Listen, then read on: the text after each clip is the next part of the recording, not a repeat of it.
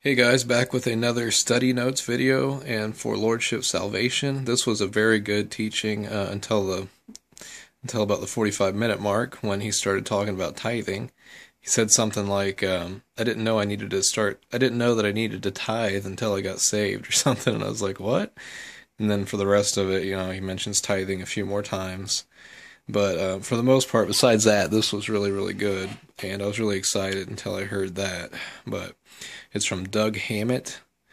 I got this one sermon audio, but it starts out really good. Luke chapter 6, verse 46 says, "Why call ye me Lord, Lord, and do not the things which I say?" This is a great verse to defend Lordship salvation, which is the true gospel.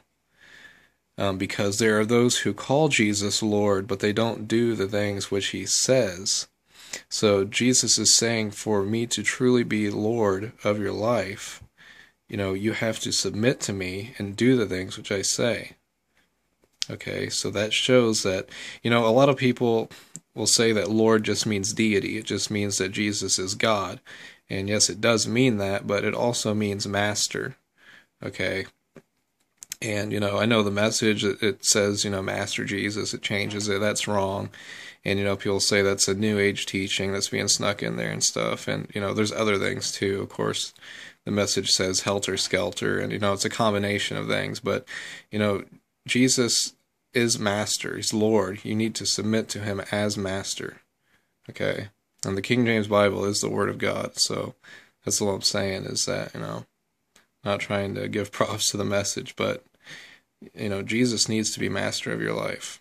Okay? If you call him Lord and you're not doing what he says, then you haven't submitted to his lordship, which is necessary for salvation. So continuing on, to know Christ is to love him. One can say that they are a sinner with their mouth, but not really believe it in their heart. Okay? Acts 20:21, repentance is necessary for salvation. And when I do take notes, a lot of times I'll write down things that I already know, basic things. Sometimes we just need to write them down again. Okay, repentance is not a promise to never sin again. This was really, really good, so listen up here. Repentance is not a promise to never sin again, but an attitude towards sin that abhors it. Lordship is not a promise to always obey. It is an attitude to never want to disobey again. Okay, very, very good. Lordship is a correct view of Christ. He is the supreme boss. Calling Jesus Lord implies obedience. Luke 19:14. Now this made me really excited when he mentioned this, because I use this verse for Lordship salvation, and I've never really, I came across a couple of people that used it online, but I was really happy and surprised when I heard this. The parable of the pounds or the talents. I'm not sure exactly what the title of the parable is, but basically in Luke 19:27, Jesus said, "Those who would not that I would reign over them, bring them hither before me and slay them," something like that. Okay, so to be saved, you must submit to Christ.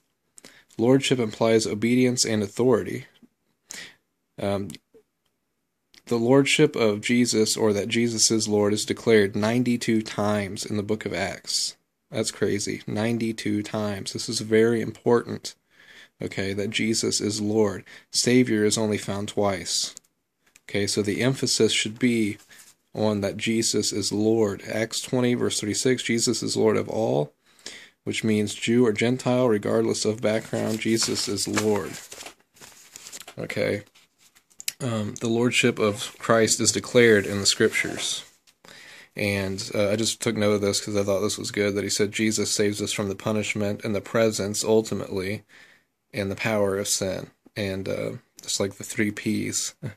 But anyways, continuing on with the Lordship of Christ, Romans 14, verse 9, says that Jesus is the Lord of the dead and the living. In Philippians 2, verse 9 through 11, we read that every knee will bow, every tongue confess that Jesus Christ is Lord. Lordship is declared in the Scriptures. The Lordship of Christ is demanded. In Acts 2:21 says, "Whosoever shall call on the name of the Lord." And verse 6 says that Jesus is both Lord and Christ. Okay, in Acts 16:31, is told to the jailer to believe on the Lord Jesus Christ. So it's demanded that you must believe on Jesus as Lord. You must submit to his lordship. Galatians chapter 1 verse 6, we read about another gospel, and verse 8 it says, "Let him be accursed who preaches another gospel." So any gospel that denies the lordship of Christ is another gospel.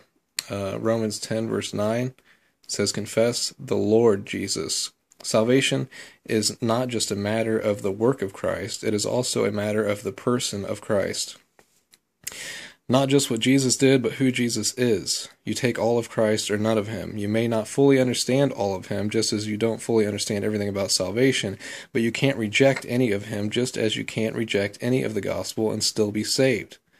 2 Corinthians 4 verse 5 says, "We preach not ourselves, but Christ Jesus the Lord." I'll go to the third and final page here in those notes. Lordship is defined. Why do men stumble at submission?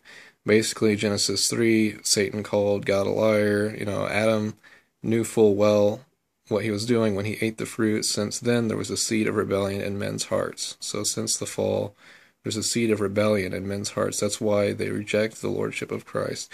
So this is really good too. In Acts 9, we see Saul, he said, "Lord, what wilt thou have me do?" This is when he got saved. We know Saul was saved on the road to Damascus, on Damascus Road. I thought it was interesting. He said Saul before he was saved, he was an honest hater of Jesus. Okay, he honestly hated Jesus, not like people who profess the name of Christ, but in their hearts they hate him. They don't love him.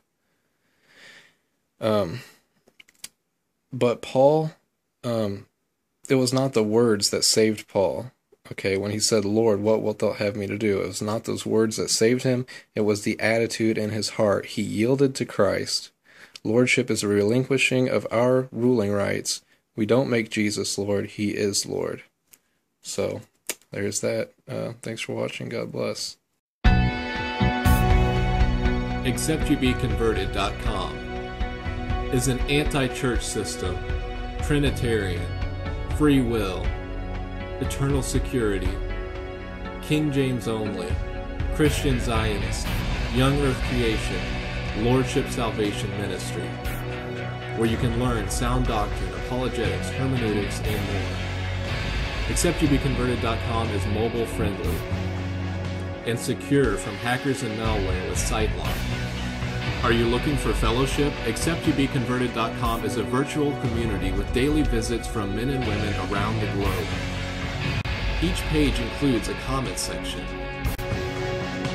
There is a live chat feature that is available on the desktop and mobile version where you can chat with anyone on the site at any time.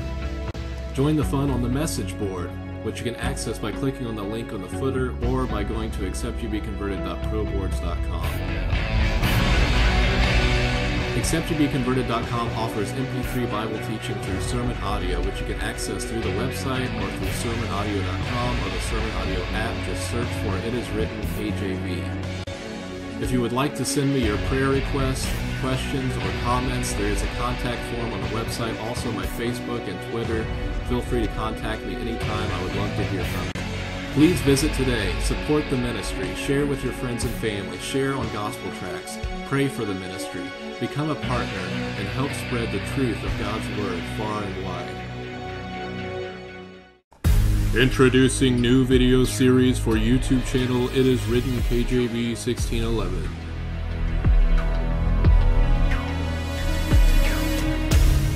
Bible Hermeneutics. Learn how to correctly interpret the Bible. Defending the Faith. Master apologetics and be prepared to answer any objections. KJV Bible Q&A. Answering various questions with the Bible.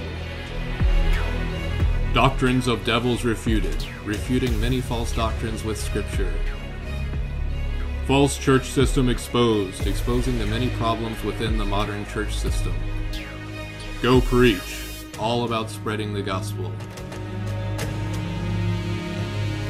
False Teachers Exposed. Bible teachers held accountable and named by name. KJV Defended, exposing corrupt modern Bible versions and teaching all things concerning the King James Bible, and more. Please subscribe and share.